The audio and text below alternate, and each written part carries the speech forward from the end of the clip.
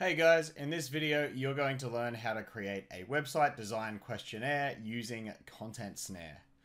Now I'm starting here on the blog post on the Content Snare website. You can see the URL there and it will be right below this video if you're watching this on YouTube, so you can come over to here to get the list of questions that you can create and also to learn a little bit about why website design questionnaires are important to get right and how you can filter clients. If I scroll through here, you can see some of the benefits. We dig into that. I don't want to, reiterate all of this. It's pretty easy for you to cruise through on your own time and check this out. So we talk about some tools you can use. There's the question list, a bit more on how to filter your clients using the results that come back. And a few other little bits and pieces, but go and check that out. For now, I'm just going to show you how to actually create this with Content Snare. So I've just scrolled down to the question list.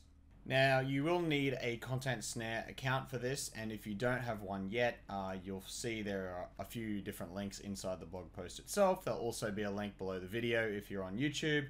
Otherwise, you can just go to the top of any page on contentsnare.com, click that Start My Trial button, and you will end up here where you can just create your account. But for now, I'll just go back to the question list and I'll show you inside my account. But first, I will also show you a conventional website brief form. Now, this is our old one from when we built websites using a WordPress plugin to ask various questions.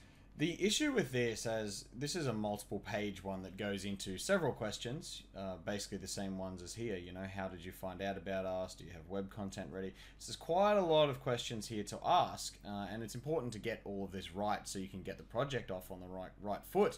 But if you're asking all these questions in a form that they have to sit down in one go, we found that a lot of clients never got to the end of it, or they would get halfway through and abandon it, which of course means lost clients or taking a longer time to get those projects across the line so you can actually get paid and start working. So what we actually moved to is using Content Snare after a few of our clients, Content Snare clients, told us they were using the tool for website design questionnaires.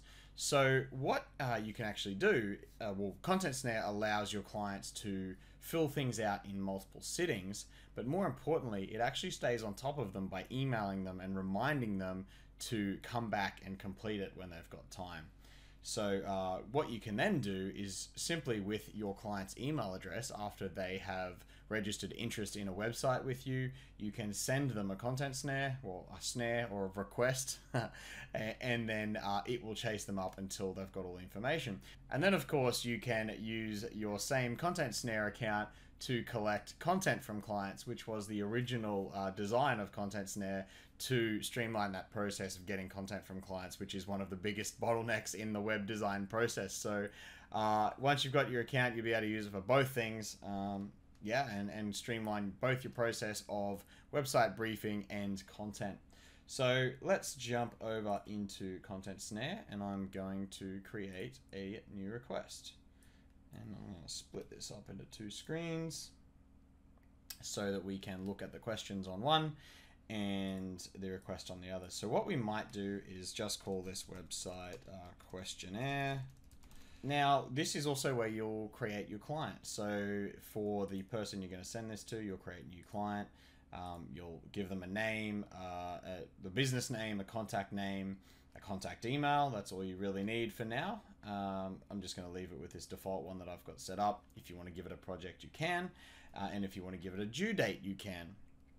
And you can actually base emails off the day you send the request. So you could say follow them up in 3 days and 5 days and 7 days, or based on the due date. So you could say a week before the due date, send them another email.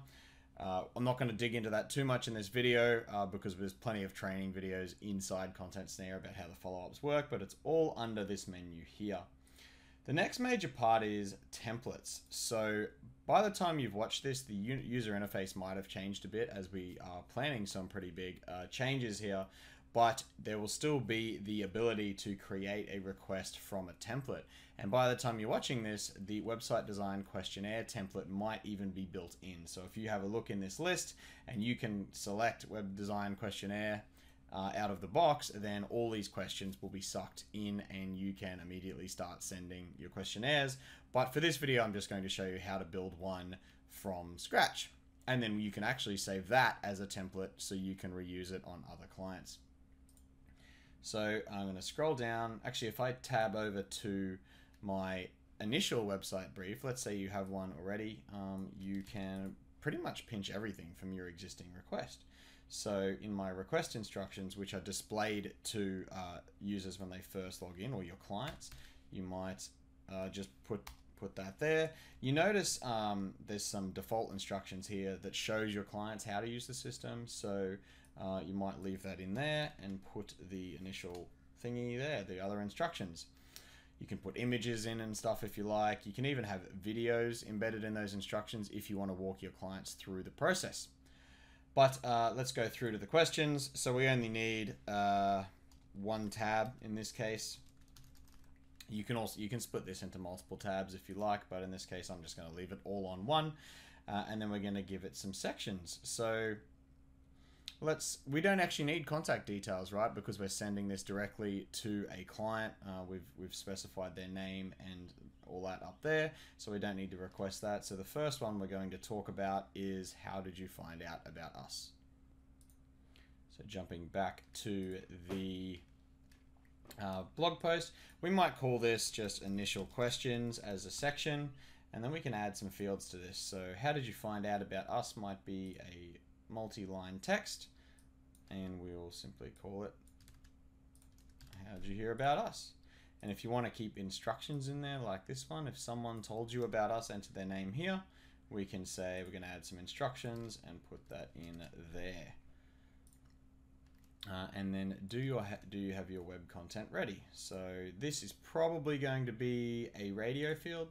So if we choose that, we can throw in the title and add our options.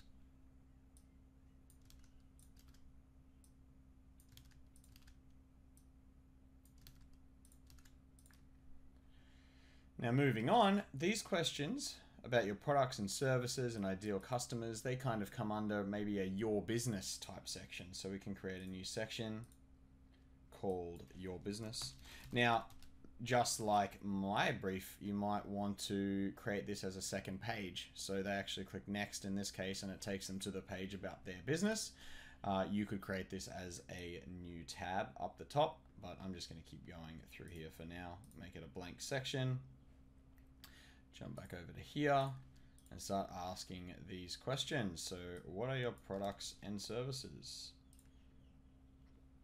We could make this a formatted field, which is also known as a WYSIWYG field, if you want them to be able to add bold and bullet points and that kind of thing. Limit text length if you like, probably not necessary in this case. But of course, then you can provide some instructions about how to describe their products and services. And then we're just going to continue through with some of these questions and keep building up our form. Now, by now you probably get the gist of where this is going, so I'm not going to create every single question in this list. That's up to you, and your questions are probably going to depend a little bit on your business, but you can get our full list on the blog post actually. You can get the full question list now I'll just show you what it looks like to clients. So if you were to publish this request, we're going to get a special link, and when you publish, it's actually going to automatically send that email to our client. I'll open that up in an incognito window. And your client gets a much simpler interface, which again might have changed by the time you watch this video, as this is going to get massively simplified, so your client only has to focus on one question at a time. But yeah, they'll come in here and type things in and fill out their questionnaire. The other thing to remember is once we have created that request, once you've added all your information in, you can save this as your own template. You can even save tabs as templates or sections if necessary, but in this case it would make sense to just do the whole request because you're going to be sending this exact same thing to multiple clients. That's it. That's all there is to creating your website questionnaire with Content Snare. If you have any questions about using the tool, once you sign up, you'll find a little chat icon like this in the bottom right hand corner. Click on that and send a question through to us and we'll help you get set up. Awesome. Thanks for watching. Hopefully see you on the inside.